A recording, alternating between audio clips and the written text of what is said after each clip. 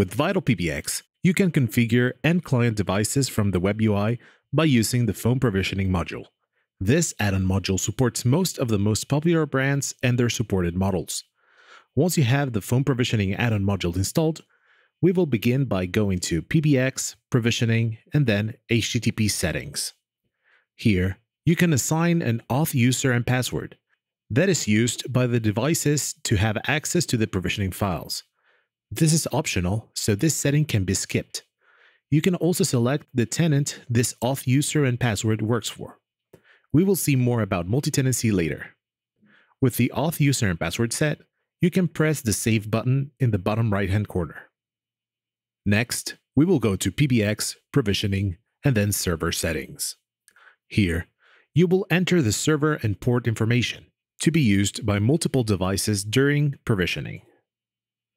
The Shared option allows you to share these server settings with other tenants.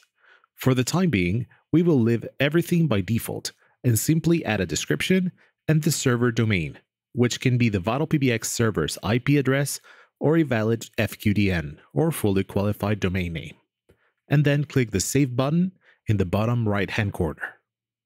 Next, we can go to PBX, Provisioning, and then Firmwares. Here, you can upload any firmware binaries for different phone models. You can choose the brand and phone model and upload the firmware binaries. You can then click on the Save button in the bottom right-hand corner. For now, we are not going to be uploading any binaries. We can now start creating templates that we can use with multiple devices. For this, we will go to PBX, Provisioning, and then Templates. Here, you will create the templates for the global configurations to be used by the different devices. To create a template, you will need to add a template name, and then select the brand and phone model. For this example, we will be creating a template for a Yealink T58V. With the brand and phone model selected, you will be presented with an image of the device you are creating a template for. Then, if possible, you can choose the time zone and interface language information. Next, you can select the server settings we have created previously. Since we only have one, then this is the default server settings that are used. Then, you can click on the Share toggle to share the template with other tenants. Now, below these settings, you will find additional options you can configure for devices. These options will vary based on the phone model. The DSS keys page will have the number of DSS keys the phone model supports. The options available will vary to match the options the phone model supports through the provisioning file. If the device supports it, you can add phonebook URLs for remote directories.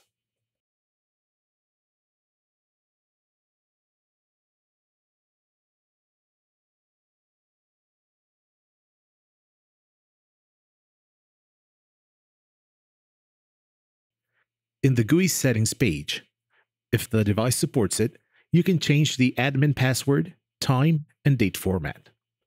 Additionally, you can upload a wallpaper image if the device allows it. Just make sure you upload an image in the format supported by the device.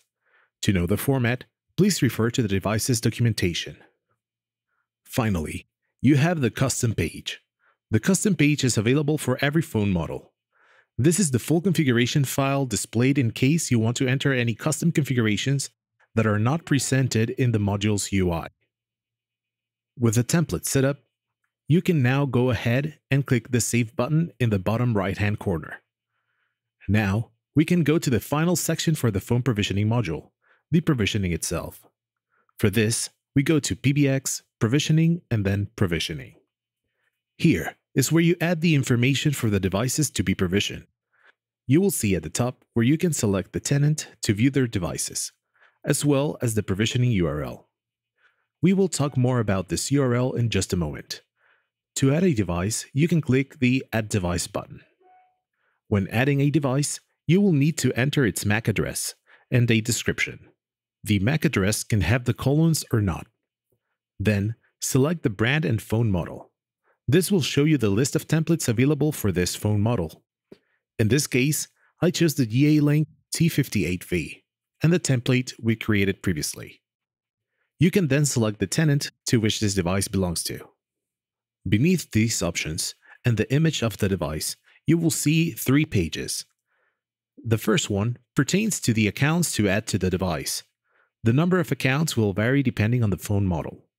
The devices listed for the accounts will depend on the selected tenant. What you will see are devices rather than extensions numbers only, as you can have multiple devices for the same extension number with VitalPBX. Next, in the DSS keys page, you can add custom DSS keys for this device in specific. You can see the option to override the template's DSS key configuration and configure a custom option for this device. If you leave this blank, only the template's configuration will be applied to the device. Finally, we have the phonebooks page. Similarly to the DSS page, this will add remote directories to this device specifically, if you toggle the override template option. In this case, we will leave these pages blank to use the template's configuration, and then we will click on the Save button in the lower right-hand corner. This will add the device to the phone device list, showing us some basic information and a couple of actions we can do from the Actions column. View the provisioning file.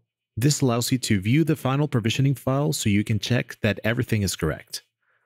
Copy the provisioning URL. This allows you to copy the provisioning URL so you can apply it to the device or the network using option 66. Edit. This lets you edit the configurations for this device. Reboot. This sends a reboot request to the extension numbers associated with this device. Keep in mind that if multiple devices have the same extension number, they will be rebooted as well. Delete. This deletes the device from the provisioning list. Additionally, you can import and export multiple devices from the provisioning list. To import them, click on the Import Devices button in the bottom left-hand corner. This will show you a screen where you can upload a CSV file with the configuration of multiple devices. A template is available with the Download CSV Template button. The CSV file is simple with a field for the MAC address, description, model, template, and up to 20 accounts. The model and template nomenclature can be retrieved from the template itself. Go to PBX, Provisioning, and then Templates, and select the template from the list in the upper right-hand corner of the module. You will see that a unique name has been created for this specific template. You can also see that this is the nomenclature used for the phone model itself. This needs to match exactly in the CSV file so the devices are added correctly. With the CSV file saved, you can upload the file to the module and click the Import button in the lower right-hand corner. Similarly, you can export the devices by clicking the Export Devices button. This will generate a CSV file you can use to import in another VitalPBX installation or use as a backup to import later.